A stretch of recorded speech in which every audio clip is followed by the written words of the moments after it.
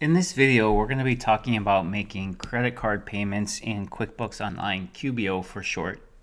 And handling this incorrectly is one of the most common errors I see in QuickBooks Online. It's actually super simple to do correctly if you know how to do it. So hopefully watching this video, you won't make this mistake. So the situation we have is actually very simple. It's very common. We used $1,045 from the checking account and we transferred it to the American Express credit card to make the payment.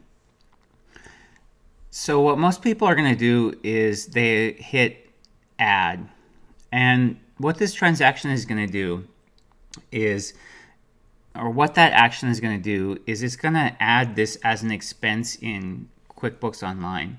And that's actually incorrect. And the way I would describe this is we've already recorded those transactions in QuickBooks Online.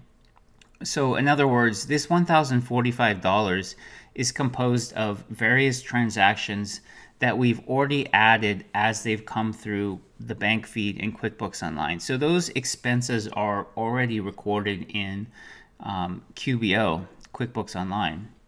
So if we hit add for the payment, it's essentially duplicating those expenses.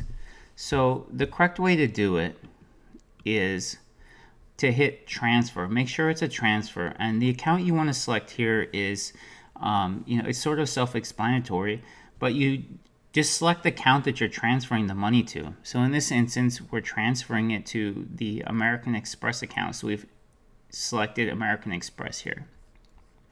And we're going to hit transfer. And then when we go to the American Express account, QuickBooks Online knows that it's a transfer now. What they're doing is simply matching it to the same amount that was in the checking account. So all we need to do is hit match. So in summary, when you make the credit card payment and it comes to your bank feed, make sure you don't click add.